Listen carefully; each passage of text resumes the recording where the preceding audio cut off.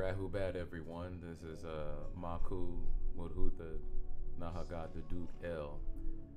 And I'm bringing you this special message to let everybody know who is involved with the United Nawabi Nation of Moors under the fraudulent presidency of Chief White Buffalo, the German, who took a lot of people's money, cannot account for the money, and is not responsible or acting responsible to the people who gave him that money. Numerous inquiries were delivered to Chief White Buffalo, including myself as the Vice President of the United Nawabi Nation of Moors, and questions went unanswered. Uneasiness became normal amongst the citizens. And he cannot account for the funds that he's received for the last 8 years. Since 2011 to this past Sunday, 2019, he's taken thousands of dollars in and spent it on himself, on going to bars, paying for cars, lawnmowers, his land in Georgia, which is not the nation's land. The land, the loan is under his name, not the nation's name. And no one lives on the land but him.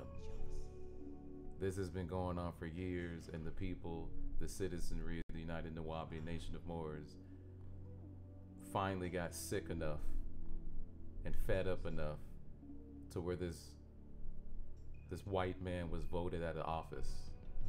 This German was voted out of office. And the people elected me to take his place. Now, I'm not perfect either. I've been involved with the nation for the last 3 years, the last 2 as the vice president, and now I'm speaking to you.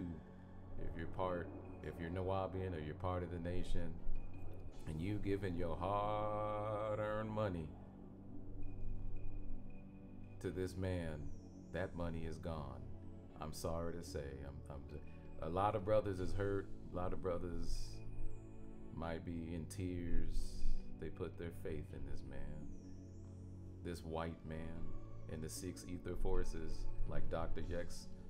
York said, and in the Black Book Part 2, he'll explain the 6 ether forces. This is what Chief White Man, the German has done. So I'm sorry to report this to everyone out there. I tried my best to account for the nation's funds at the Wells Fargo Bank, as far as doing an audit going back 12 months on the nation's account, AMOM money that people may have spent, ancient Egyptian order money that people have spent. You will see no value in return. I'm sorry, under the white man. So he can't help it. It's just in his natural nature to do this to Moors, to brothers, to black people. Again, we've been hoodwinked, and I was fooled as the vice president. You know, I would ask questions about, what are we doing? We haven't done anything in 3 years. We haven't done anything in 8 years. All you did was print out some certificates and ID cards, and that was about it. And when asked with these questions, Chief White Man had nothing to say. It was always an excuse after an excuse after an excuse. But excuses run out after a while. You got to produce something. And I'm actually thankful to deliver this message today. All praises to Anu. That the citizens voted him out and put me into place. Now, there's a document. There was a parliamentary hearing. Well, actually, it was a citizens hearing because I actually stepped down as VP, so it wouldn't look like a mutiny or what's the word that the white man likes to use? Treason. Wasn't treason. The people have the power to congregate when they want to. No white buffalo is going to stop that. If they're dissatisfied with you being chief, It's time for you to step down because you can't do your duties. That's not our fault. That's your fault. The citizenry who's giving this coward, this imposter money, he's accountable to them. And the money I've given to, he's accountable to us all. But when we ask where the money's at, no answer, y'all. He can't produce one official piece of documentation to say what the monies have been marked for. Certain projects that the money was supposed to go for, like clearing out the land. I gave him $1,000. Another brother gave him $1,000. He was supposed to put in $1,000. That was at the end of 2017. The project still hasn't been even thought about or executed. And there's numerous projects that I could name off here, but that would take too much time.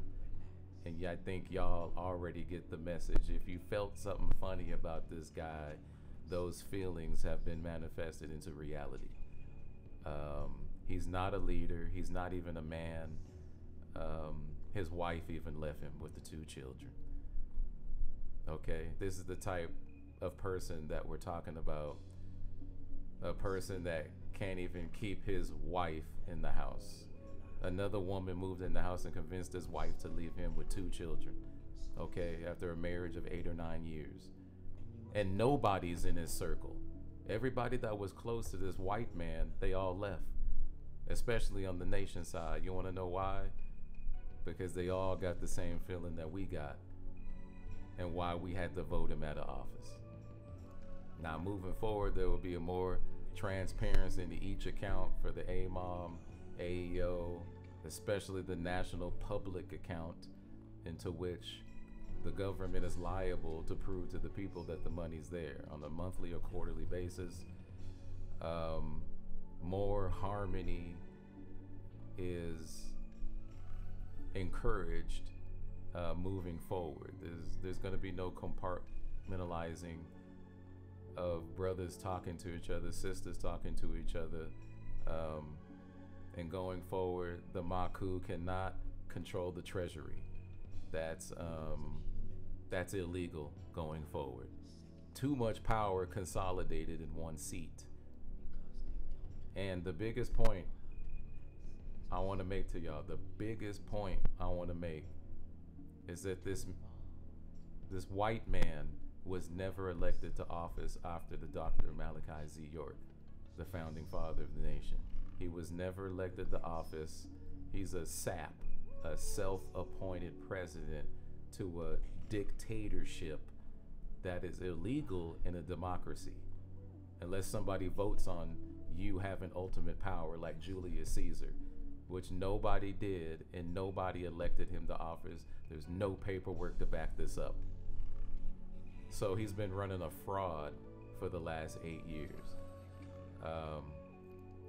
For some folks, this might be hard to hear, but we got all the facts and evidence on our side. The fact that nothing's been done in 8 years.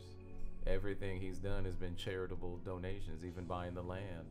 A sister named Lanisha gave him $1,500 to do that. The food cart that he was running, Brother Leon, I think paid for the whole cart.